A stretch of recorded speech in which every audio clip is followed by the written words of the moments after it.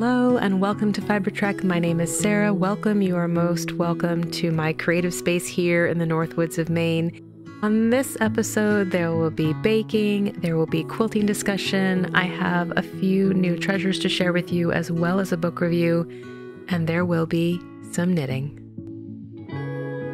If you are a patron of this podcast, a deep heartfelt thank you. If you have donated through Ko-fi, again, I am so encouraged and humbled by those that choose to support this creative journey financially. For those that offer insight, to share, like, and subscribe, thank you so much for your support of this podcast. I'm so glad that you're here.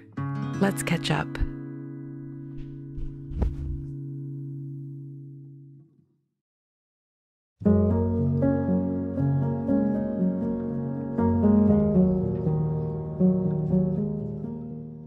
I have a great recipe that I've been making for over 20 years that has become known as the Power Muffin. And when I got a grain mill, the fresh milled flour was really perfect for this particular recipe because it's very dense and it has all of the bran and the germ. And this is kind of a kitchen sink muffin recipe. I put a variety of different things in, and it can range from apples, zucchinis, carrots, pumpkin, banana, kind of whatever you have on hand in your pantry. And it also includes flaxseed and eggs. You can use coconut milk, almond milk, buttermilk, milk, and cinnamon and brown sugar. Now, if you're a patron, I have gone ahead and included an attachment of this recipe for you to try. This is really what we pack for kind of morning skis and getting out and about. Great with a cup of coffee. I do add dark chocolate chips. It's a comforting and cozy old favorite.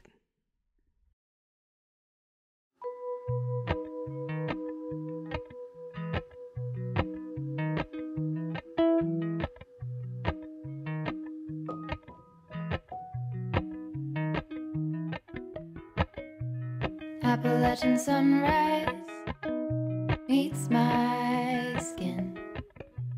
Even with my eyes still closed, I can feel it coming in. Golden, golden, I'll follow only golden, golden, golden, golden things.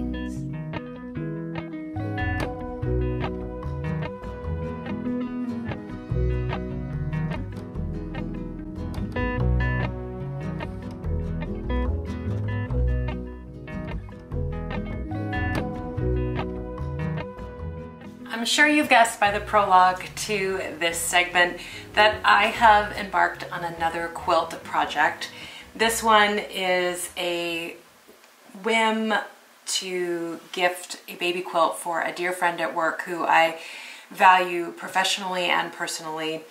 And I was looking and thinking about what I could do to celebrate the arrival of her new baby. And I think, as people who make things, these meaningful moments, whether it's celebratory of new life or the comfort of providing in times of grief, we often lean into projects that we can give away.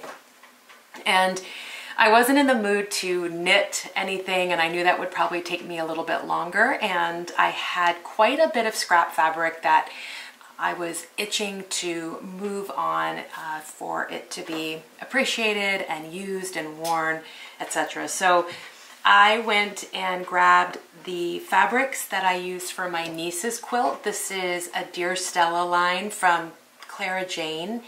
And if you have been with me, you'll recall that I used this for my niece Annie, and I put it together, I think, also in pinwheels. This seems to be my go-to block. And I am doing 6.5 inch blocks in these pinwheel patterns. And then I am doing a complementary block across the row in this kind of really mellow golden honey color from French General and Moda Fabrics. All of this is from Stash, and I was so glad to have had some of these solids that I think I had purchased for a bag project. that went so perfectly. And I then decided I wanted to add some borders. The current measurements for this is going to be, they're 6-inch finish blocks, and I'm doing a 7 by 8, so 42 by 48. And then I've added some borders to, again, move some fabric on and just complement the colors on the inside. I do think a border on a quilt does help kind of pull out motifs and other, you know, just make it pop to the eye and balance it. So I have, this was the back that I had used on the quilt, and I have enough of this to do the initial border. And then, because this is so fun and kind of unexpected, I have this speckled fabric from Ruby Star Society, and I'm going to finish that. So the yellow will be a 2.5-inch border, and the orange will be either a 2.5-inch finished or a 3-inch border. So I had originally wanted to use this as the outside and have that just kind of be a thin little frame all the way around, but unfortunately I don't have enough. So I am encouraging my brain to be flexible and not look to see if there's more of this fabric, and go ahead and work with what I have.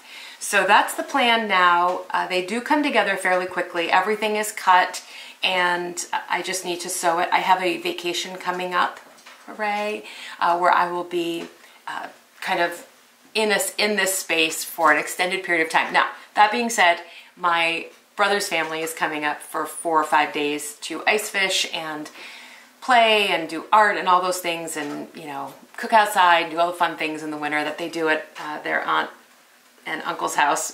But I do think that, again, these pieces will come together quickly, and I can hopefully have that, the top or the flimsy done in order to quilt it myself a little bit later. The baby is due in April, very close to my personal birthday, so I'm very excited about that bit of coincidence or serendipity. When I'm doing half square triangles, I just thought I would make a note here of a couple tools I find handy. This is not going to be revolutionary, or not revolution. It will not be revolutionary or revelationary for you, but I just wanted to say that this seam tape I find really helpful in cutting down on the number of steps and being efficient, because I don't need to go and draw a line to do the 1/4 inch on either side for these half squares.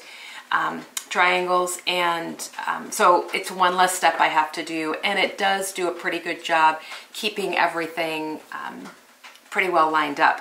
I did also starch this fabric, which I think made a difference in my kind of what's the word, precision. So this is kind of one of the first projects that I've done where I've starched everything. I have worked with starch on my Stars Upon Stars, if you've worked with me, which has been really helpful, and I'm just completing and moving through my first section of starched fabric to see if that makes a difference on my overall finished piece and its preciseness. So this particular pinwheel pattern that I used did not build in any fabric, so that when I finished I could, you know, cut it down to the actual size. In other patterns that I've done, the designer has built in enough wiggle room so that if it's a bit wonky, you can cut it down and get more exact finishing measurements. But on this particular one, it wasn't, so I was a little bit like, I'm not, you know, super sure that I want to just, you know, willy-nilly this right through. So the seam tape was helpful, the starch was helpful, and the last thing is this this seam presser. Before putting steam onto my seams, which can shift and bend the fabric, I like to press them down with this and then just put the iron flat, dry heat, and then add steam. So when I was making my Orkney, the name by Robin Ruth Designs eludes me, Orkney Grove, that might have been it, quilt, I had to make a number of compass blocks, and she recommends that you press everything with dry heat and then go in with steam to seal it. So again, not anything new that, you know, quilters or people who've been doing this for a long time might know, but I just found those couple things to be really helpful in creating more exactness for my finished pieces. Now I am, like I said, going to quilt this on my machine with the walking foot, and I'm going to do a little bit of research on that, because last time I did Annie's quilt on that, I did not get the exact results I wanted with tension and kind of, again, that word comes up a lot for me, precision. And the quilting looks really nice on the back of the quilt where the backing is, but on the front it doesn't sometimes line up with the seams quite correctly, and etc. So I want to create or research some techniques around walking foot quilting and see if there's any books, which is usually my go-to, or tutorials on YouTube. So that's kind of the quilt endeavor at the moment. I did do a little bit of work on my personal design that I talked about from last time, which is the English paper piecing panel I've created, but not much because I'm kind of wanting to get this done. And I have Madison's quilt, which is the Pop Star quilt, and I will detail it for you. That is finished from the long armor, and I have cut all of the bias binding to go around the edges. So that one will be out, and I've got 2 more to take to the long armor, and then Cameron's quilt to zip through, right? Zip through. So that's kind of some of the things I have planned in the works for quilting. My knitting has exploded a bit, but I'll be filling you in on that in a little bit.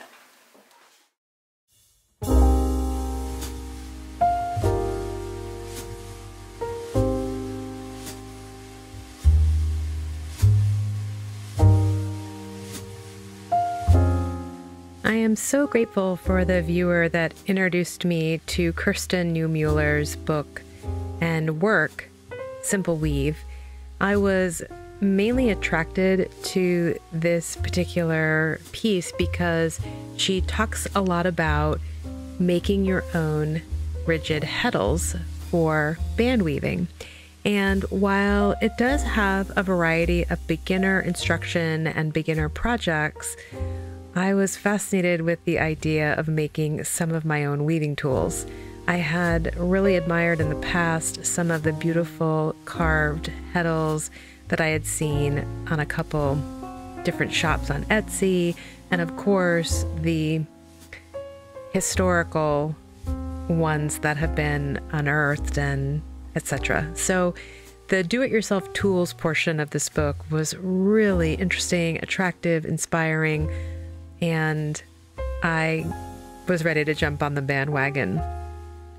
She has some nice detailed instructions on not only just the tools, but also the materials that you'll need to make them, starting with the actual splitting of the wood.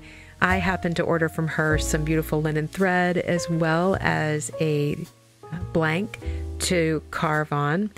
My mom, a while ago, when I was interested in chip carving, got me a carving set, and she also got me this beautiful book, and I thought this would be a perfect mashup of those two interests, the curiosity behind working with wood and making something functional, and also being inspired by these beautiful designs, which I don't know why I haven't pulled this book out earlier and used it for some embroidery inspiration. If you have a chance to check out Kirsten's work, I would definitely recommend it, and I'm looking forward to fooling around with some carving later on this year.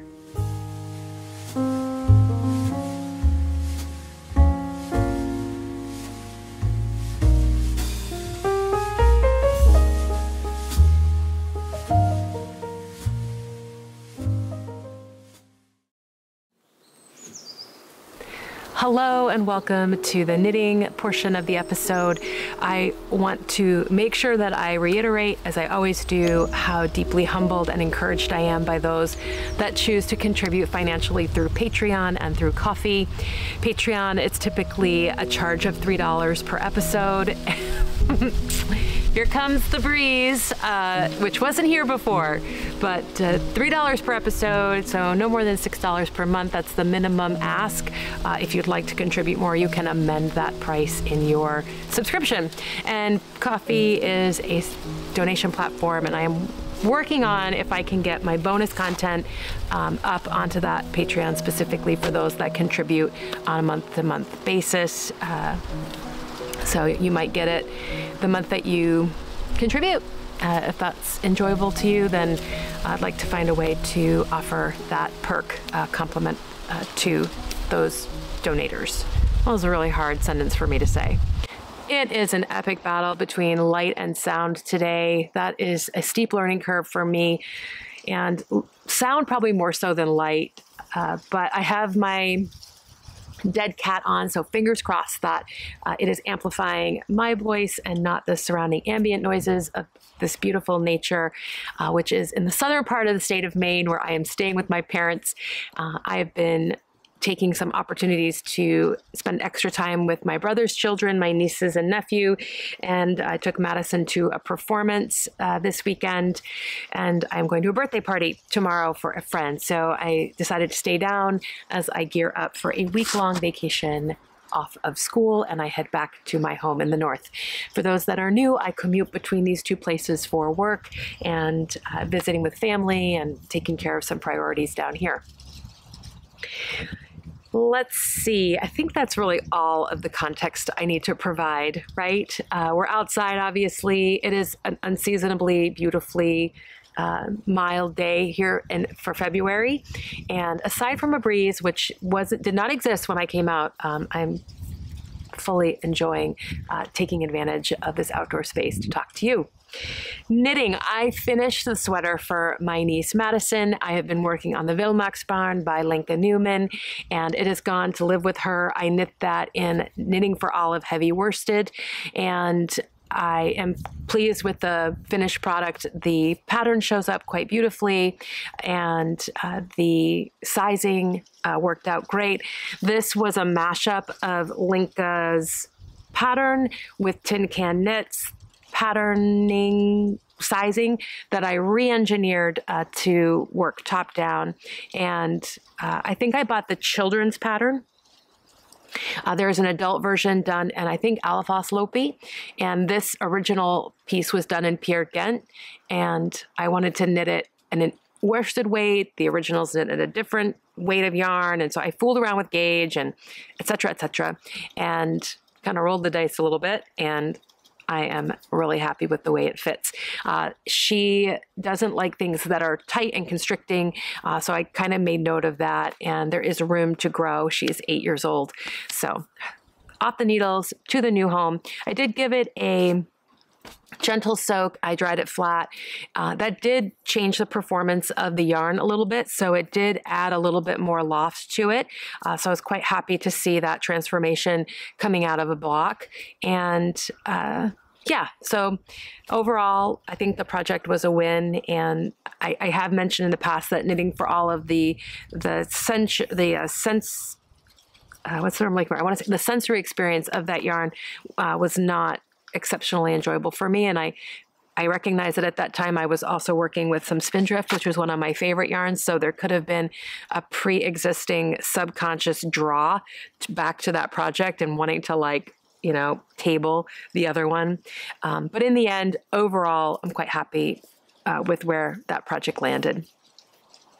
Now, I also took the opportunity at that point, because it was a finish, to take a look at what I have going on and kind of renegotiate where I wanted to go, what kinds of things I was attracted to in that moment, and where were some easy wins for me. I finished that sweater, and then I went ahead and finished the sleeve on this kind of mashup again of the Salalu from the Knitted Kalevala. The sweater canvas is actually the High and Low sweater by Deborah Purcell from Tidal Yarns. And I added the chart from the Knitted Kalevala by, I think it's Yana Cosette. These are both done in Tidal Yarns 4-ply. I decided to, I don't know what I did with the sleeve, but it fits lovely. I think I did follow the decreasing for the pattern of the High and Low sweater, and I added a moss stitch cuff, and it's ready to have the next sleeve picked up, which I am planning to do over vacation and put a little time into that. So another kind of moment of transition to both celebrate, yay, that first sleeve is done, and then also take stock of, got to get the next one on. What were the numbers that I used? Did I write it down? Probably not. So I'm going to try not to get stuck in transition, but I do have a plan to get that sleeve on when I get up north, and I can sit with it for a minute. So, hooray, that one's done. The other thing I've been working on, continued to work on, is my Yell cardigan. This is by Marie Wallen, and as I mentioned before, I am knitting that in Jamison's Spindrift. If you were with me last time, I had knit a good portion of the first color work section, and I was not happy with the way the colors were working together, and I kind of, well, I had to wait to get back to my house because I didn't bring any of the other yarns with me. I didn't make that mistake this time. I brought all the yarns with me, and the only knitting I touched to this point was Madison's sweater and the and this high-low sweater mashup. But it would have been there should I have needed it. So I am just about to finish the first motif of my, of the Yell. And this is done in Spindrift, Ruby and Wren, Burnt Umber, and Camel. So I am getting ready to finish this last row, and then I'll be making some decisions about where I want to go next, and paying attention to, one thing that I've tried to look at overall is how to tie the colors in as we go up. And so Marie Wallen, when I'm looking at the original design, I am looking to see, oh, she used camel here, and then 2 motifs later, she pulled that camel in just to try to create a cohesive look. So yeah, so I think my next 2 colors are going to be Tundra and Camel, but I'm unsure at this moment, and I will obviously keep you posted. I'm just really enjoying this project. I don't need to say any more about that, do I? If you've been with me for a while, you'll know that this is really my happy place. I find it very cozy, comforting, familiar, beautiful, balanced, all of those things that just bring a little sense, kind of like a weighted blanket on the senses for me. So that is the Yell by Marie Wallen. I did take a little opportunity to do some dream knitting and thinking about where I might like to go. What was I craving for color? What was I craving for texture? And I brought with me a whole bunch of stuff just in case I got inspired to cast on. And I did bring this beautiful yarn. This is Watershed by Harrisville. This was sent to me from my friend Nicole, and I am going to use this yarn for a Hubbit vest for my nephew Cameron, who is already chomping at the bit for his next knit. I've been using that as a little bit of a funny wager with him and his hockey games. I'm like, if you get an assist and a goal, that's 2 skeins of yarn toward your sweater. So, and he was eating that up. He was buying it. I'm like, this kid will, he works hard for hockey to work hard for hockey. There is intrinsic drive, but it's not like he needs money or Bruins tickets or anything. He's like, oh yeah, I'm totally going to work for that sweater. So that tells me he truly is knit worthy. I am thinking of knitting the Lisa Chemry design, the Hobbit vest with pocketses, and he would like to have the pockets. This does only go up to a 10-year-old sizing, and he is going to be 11 this year. So I am going to do a little finagling and see if I can extend that with either gauge or adding stitches. It's a basic kind of pebbly motif. Maybe double moss stitch or double seed stitch, double moss stitch. Moss stitch is, I don't know. Sometimes I get a little bit confused on the vocabulary, but I think it's 2 knits, 2 purls, and then 2 knits, 2 purls, and then reversing it. So, so that's gonna be for him. He already decided he would like some nice wooden buttons to go with it. So the kid is well on his way to becoming my little Tolkien nerdette. So nerd junior, I don't know. I also brought with me a bit of Let Lopi. I have aspirations to knit the Drema again by Jennifer Steingass. I knit this before in Nash Island Light, And I just had a hankering to knit it again. I really love it. And I want a dark version with a light motif at the top. And I picked out, is this Atlantic on Let Lopi? Doesn't have it written down. It's color 1415 and color 86. So this will be the overall main color, and this will be the contrast. So this has got a little bit of a bluey green. I think it's called Atlantic or North Sea or something like that. So it has like a bluey green feel to it. And then I've knit with this color a lot in my past history. So I brought that with me. I might cast it on tonight if I'm not editing this podcast. I would really like to take advantage of my parents' internet. It's very good here. So I brought that, see if we get that cast on. I could cast on the Hobbit vest for Cameron. And, you know, it's not like he's in dire need for a ton of new knits.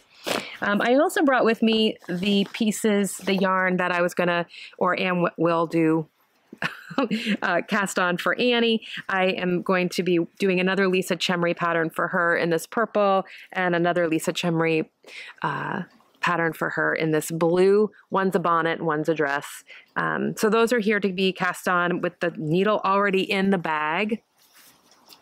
I do like to, most of my project organization, I use Matterroot, and she has a variety of different types of bags. This is her linen drawstring, and I like these softer bags for traveling and for smaller projects. They come in a variety of motifs. I did notice on her Instagram that she is putting together some older motifs, but maybe haven't been around in a while. She's got some new motifs, and I love her work with wool and wax canvas, and I love her stuff. And I saw a new mitten pattern. I know it's a really interesting segue. I saw a new pattern by Ronya Hakalito. I think it's new. It came up in my Ravelry queue for mittens done in Alphos Lopi. And I am thinking of using some of this stash to do that for a friend. So I have a knitworthy friend, knitter multiple hats, and I saw these come up and I was like, she would like those. So these mittens could go on the needles as well. And I pulled this out of stash because I wasn't sure if those two had enough contrast for patterning. And I don't know what this is, but I'm wondering if that would work as the pattern for that. I have enough of it. I did weigh it before I left. So you can see I was just really feeling the bubbling energy of excitement and inspiration and momentum with my knitting, getting a couple of those projects secured and, you know, both finished and certain portions of them finished. I brought with me as well, anything else? I think that's it. Oh, I did bring, and I've worked, this gets, you know, I'm not struggling with this project, but I'm a little bit like, gosh, it's so hard to make it portable. And this is the Roots and Shoots sweater by Teti Litzak. And I've got that on the go. And I am knitting this in New Teton, both the main color and the contrast color. So I haven't done very much. And I am using one strand of Knitting for Olive mohair with the main color. So I'm doubling this contrast color because it feels a bit thinner or has less fiber in its grist, so it doesn't feel as dense as this single. So this is going to be double. This is single held with mohair, and this is double. So when I held mohair with this, the weights didn't feel right, and it wasn't really, I don't know, I just didn't like the way it looked. I had worked quite a bit of the beginning pattern. So those two New Teton and then a matching color in mohair. So I did bring that with me. I'm on an increase row, but again, I feel a little bit like, ugh. I know, get over it, Sarah.